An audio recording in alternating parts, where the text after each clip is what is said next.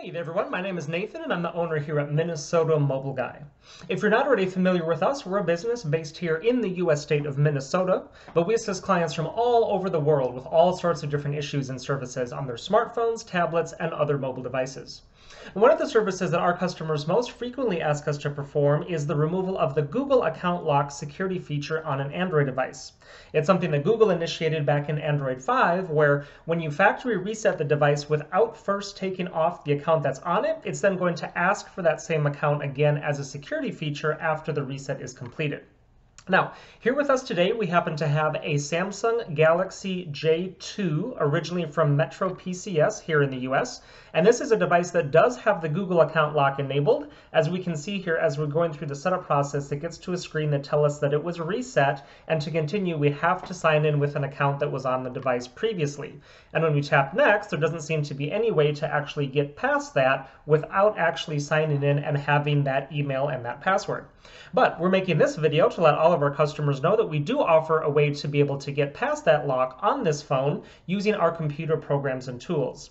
It's something that we've actually already done to the device, so the work is 99% complete, and all I have to do is one simple restart to the phone here, and then after that we should be able to see that we can get all the way through the setup process without having to see that lock there.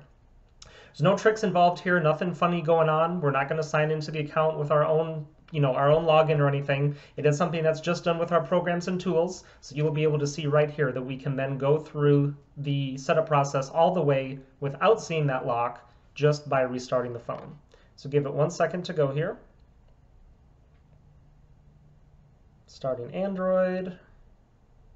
And then it should load up our start screen.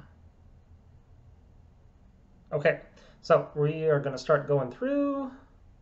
We are going to skip Wi-Fi, and then terms and conditions, agree, and then it's going to ask us if we don't need a name, and we don't need a screen lock, and Google services. And this is a good sign because we could never get to any of these options previously while that lock was enabled. And then we can skip the Samsung account, and should be almost there, I think. Finish. There we go. Okay, so it says all done. We're all the way through the setup, and once the home screen loads up, okay, there we go.